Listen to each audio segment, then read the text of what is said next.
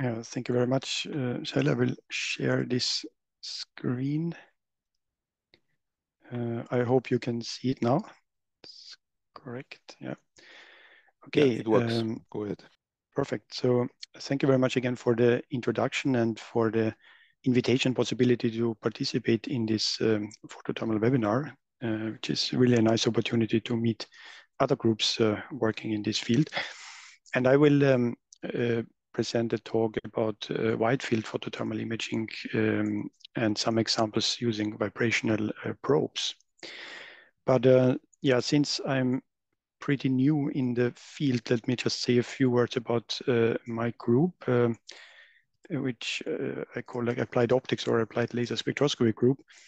And the core is that we are interested in developing new optical techniques based on laser spectroscopy. And we have so far and still are mostly focusing on quantitative analysis, fast analysis in situ in processes, and mostly gaseous species.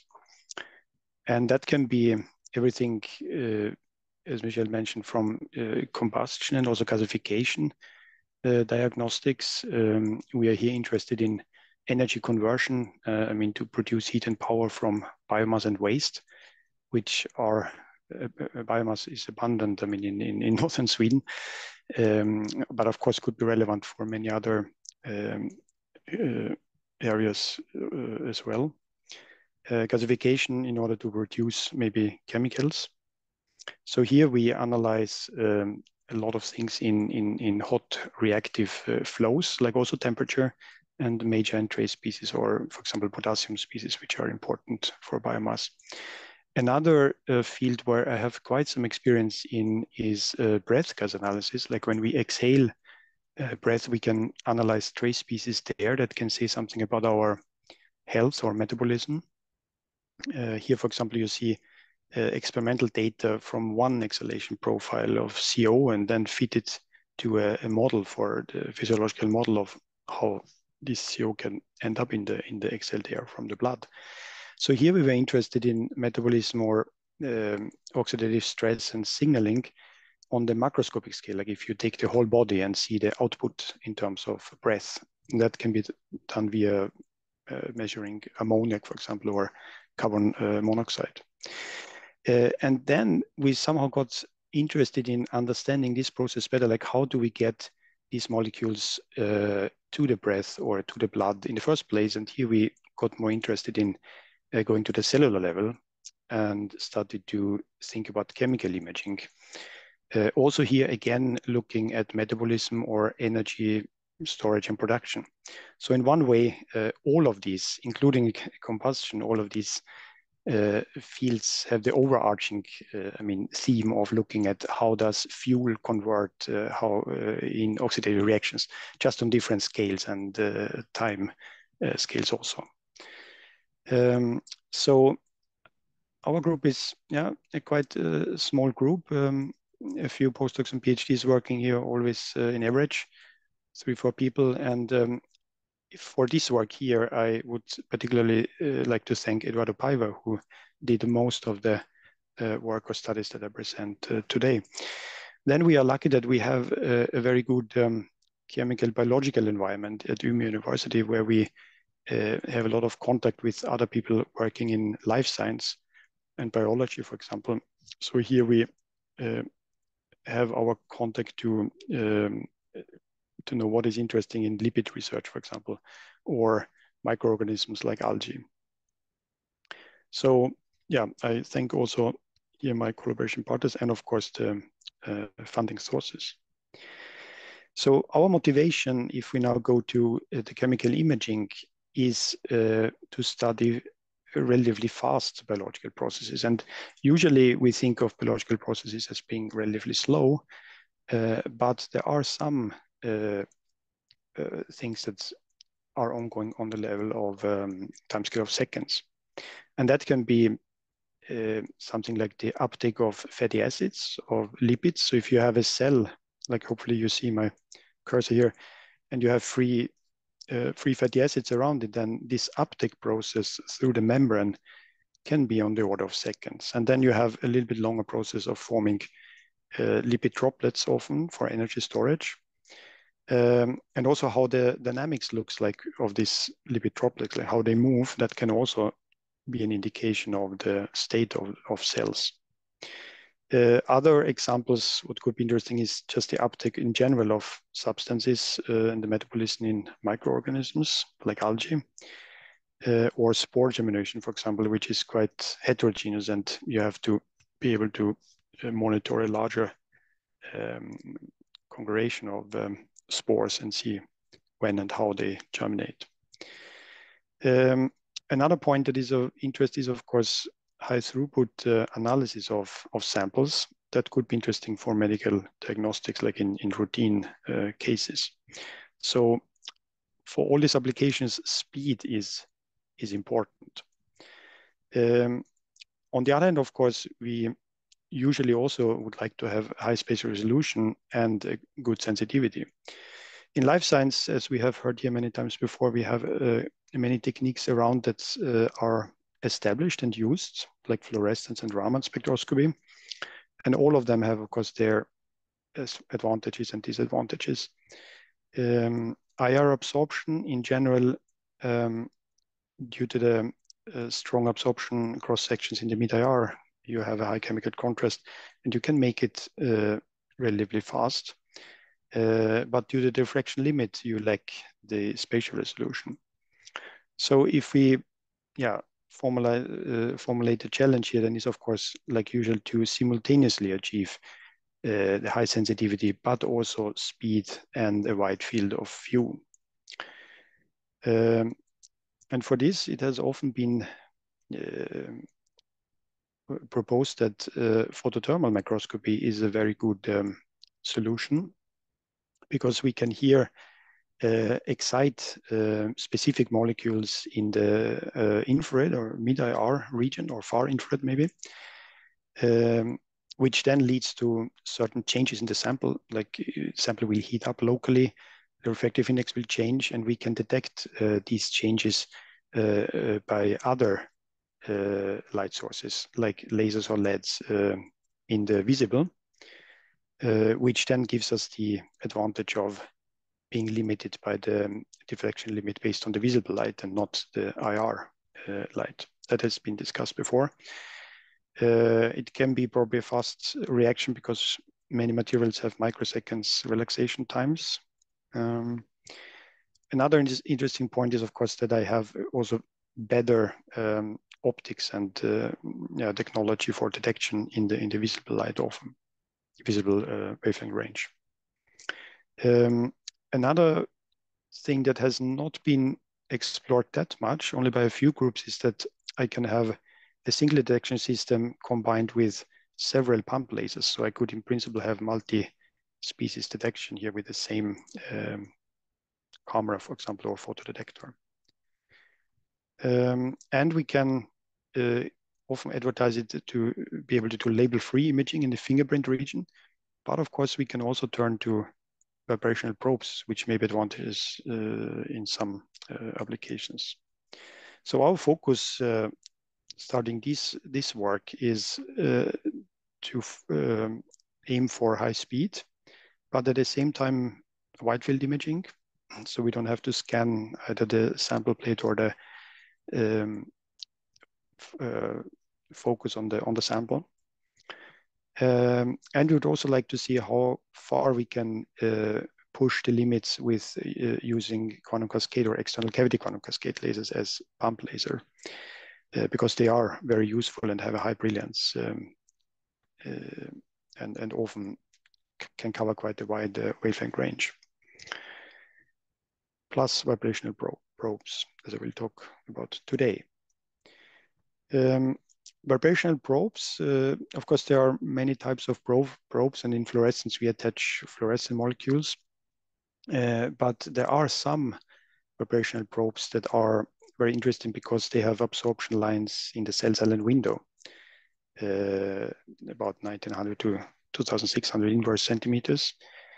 Here, where we don't have absorption of the usual compounds that we find in cells, and also water. And as has been extensively done in the Raman spectroscopy, one can then choose small, quite inert vibrational probes that do not disturb biological processes like the fluorescent probes. So yeah, and we at the moment have two lasers, one here in the cell cycle region in a quite good spot here, and then also one where we can do complementary measurements in the fingerprint region. So which vibrational probes are here of interest? Well, we looked specifically at those that have absorption lines in our wavelength range, like around 2100 wave numbers. And here we have alkene probes. This we have shown in one of our publications that one can successfully use that. And that's also the probe that is mostly used, I think, in Raman spectroscopy. Then a very promising probe is deuterium. We can, and that has been shown also recently, just an accepted paper by Joe's group in Korea, and also in Cheng's group that has been shown before. So that can be useful also in the sense that I can use heavy water to exchange the CH to the CD bond. So these possibilities we have. Acids in general could have a very strong absorption also, but there's not much work on that with IR spectroscopy. Nitriles have been used a little bit with IR spectroscopy also before. So there are quite some options in this wavelength range. And what one can do with that is then, of course, to specifically target molecules with high specificity that I know exactly, okay, there we have those molecules that are tagged with these probes. So one could check how they are uptaken in cells and track them. Or we can use, we can incubate with heavy water and see where this exchange happens in cells. So this is a little bit for the background. And we have, in the beginning, like for our first setup that I present here, we have aimed for quite simple setup where we have simply the IR pump and the probe here counterpropagating in a transmission type of configuration, but we could of course change it also to reflection. We use an AOM to modulate a CW pump laser here. And then we have used LED most of the time to probe the changes in the sample. And then we use either a photodetector or a high-speed camera, depending on what we want to see. So one problem here, of course, that arose was how do we really demodulate a signal that we get from the camera? We have a lot of pixels, maybe 1 million pixels. How do we do lock-in detection for all those? There are solutions for that. The virtual lock-in has been around for a while and works very well. In this work here, we wanted to first try a setup that avoids synchronization. We wanted to have something that kind of replicates like a photodetector detection, but with a camera. So we opted here for such a digital frequency conversion, which is also routinely done in quite many applications, where we collect camera images with high frame rate for a certain time. And then we do a Fourier transform and analyze the harmonics or extract the harmonics of our modulation frequency only from that signal. And then we convert it back to the time domain, and we define here the integrated signal as the photothermal signal. This approach, I will talk later about that, has some advantages and of course also quite some limitations. But advantages are that we are independent of phase between the MIP signal and the reference signal, and we can use a continuous wave probe lab, which in principle is interesting because we can just use it as such. We don't have to pulse it. and we don't have to do the synchronization here.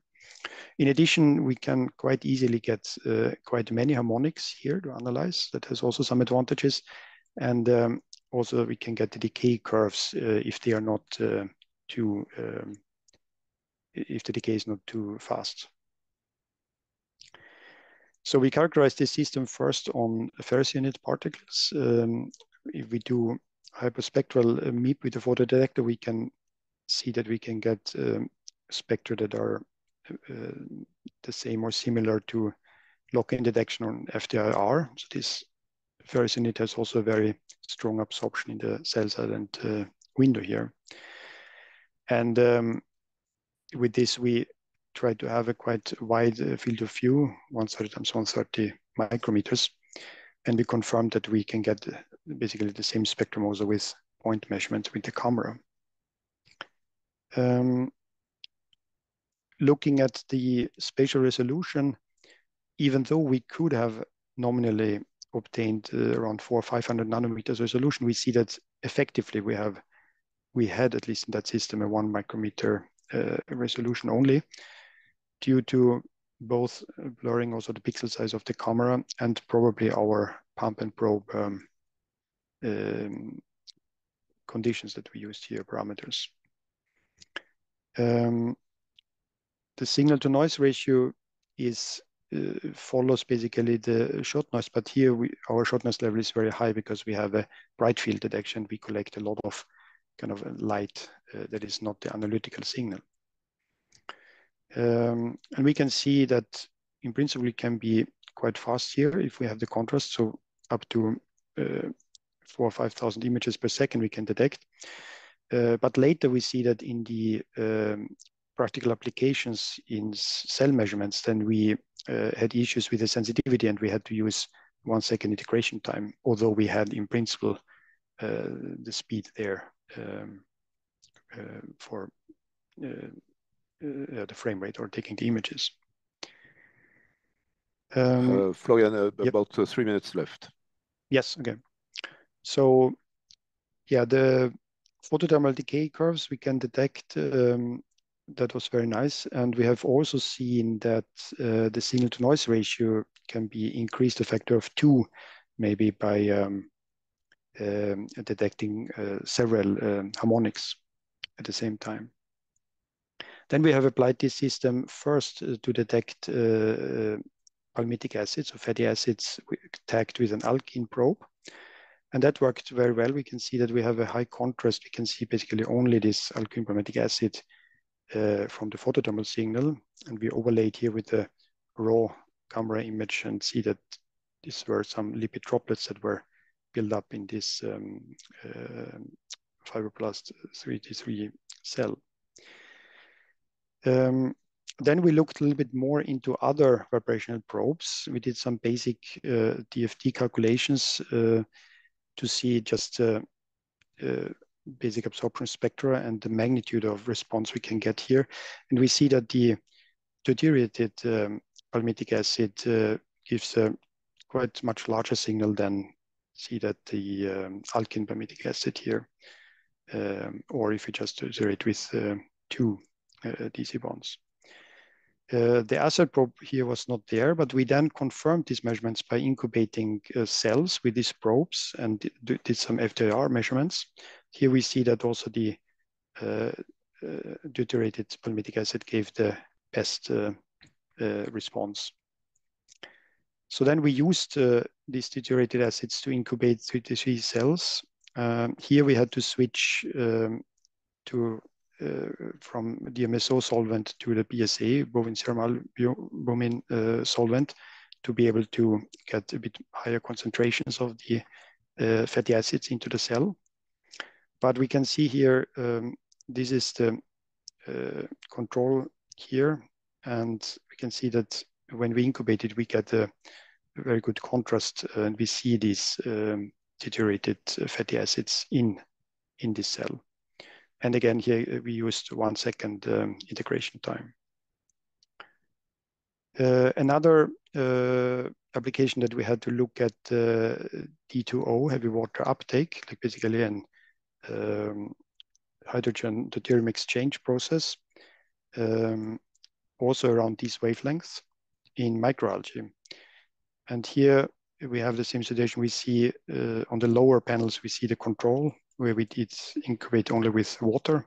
And then with heavy water, then we see the CD bond of lipids shining here in the algae. These are always 3-4 algae attached to each other. So we see it in the cell walls here mostly, as expected.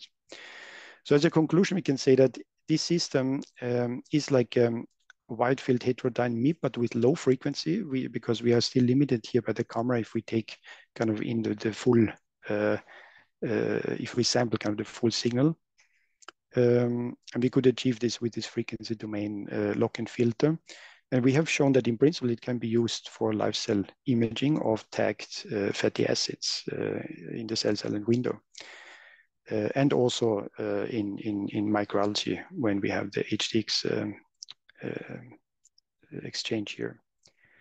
But we've also seen severe limitations. I have not shown all the pictures, but if we use a lower concentration, then we soon end up having a signal lower than the noise. So it means that with this system, this would work quite well for larger optics, so above 1 micrometer and maybe higher concentrations or solids. In order to improve this setup, if you want to go to lower concentrations and see maybe the onset of the uptake of lipids, then we have to, at least that's our idea now, probably go to the virtual lock-in approach and have a more efficient detection that we can really only get the photons to the camera that come from the photothermal response. And with for that, we will probably also use a local Korean's laser so that we can have a strong brilliance, but still, and a high radiation rate, of course, for the pulses, but still avoid the speckle noise in the wide field detection, and shorter IR pulses if that's possible. Unfortunately, higher cameras with higher full well capacity, which would be very good for the signal to noise ratio, are of course very expensive, and I think some of those with the highest full well capacity are at the moment not available, as we have seen. But yeah, that is in principle what I wanted to present today. So thank you very much for your attention. Okay, thank you very much. For questions, you may raise your hand or maybe speak up simply if I don't see you. So I don't see. Oh, no, I don't see immediate questions. Maybe you can start with one.